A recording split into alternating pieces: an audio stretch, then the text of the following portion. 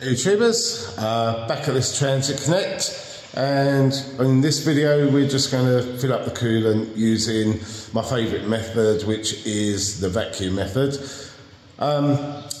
Just one thing to bear in mind: make sure when you drain it the heater is in the hot position, and also when you fill it, it needs to be in the hot position to open up the valve.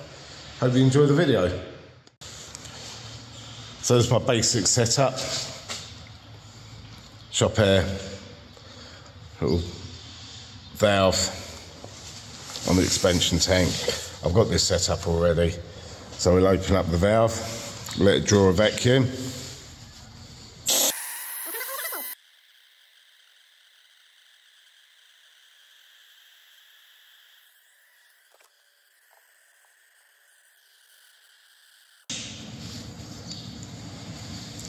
So that's a vacuum. Where are we at? 23. Let's leave that for 10 minutes or so, see if the vacuum holds. So this had about a half hour, that's not moved. So what we do is open the valve for the coolant, and bear in mind, make sure the bottom of the hose always stays in the coolant.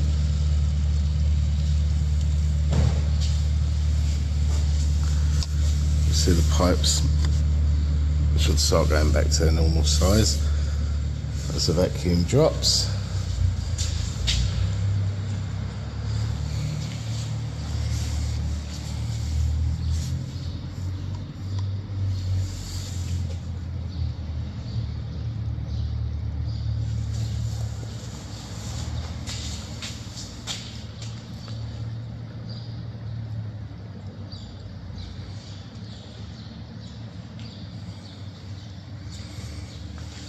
This is my favourite method of filling. Saves bleeding.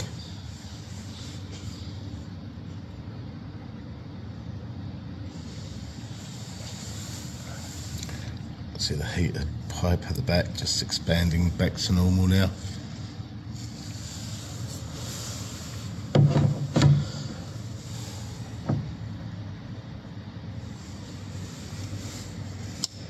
Top hose coming back to normal.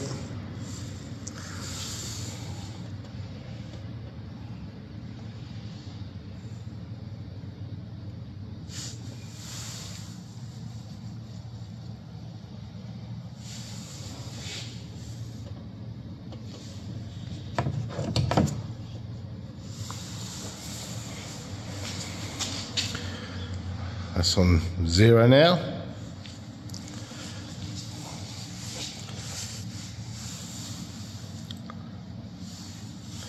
I should safely be able to turn that off.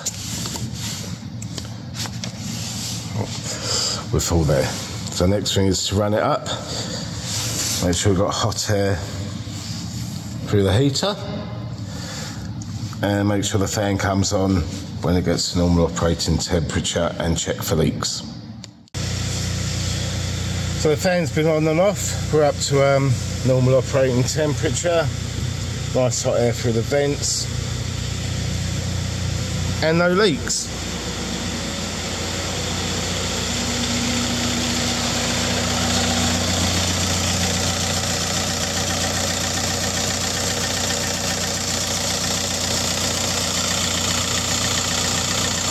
That's just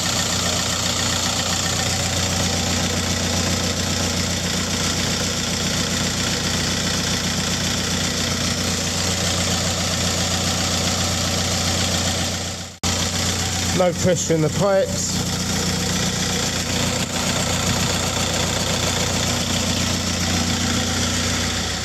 I hope you enjoyed that video. Just bleeding the coolant or refilling the coolant system on the Transit Connect. I don't know whether I'm going to add this onto the first video or not. I've not done any editing. But I hope you like what I'm doing.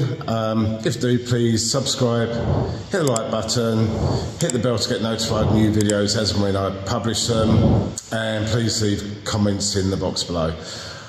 With this, I'll probably say to I will say to the owner that it could do with another flush, and then we go from there. Anyway, thanks for watching.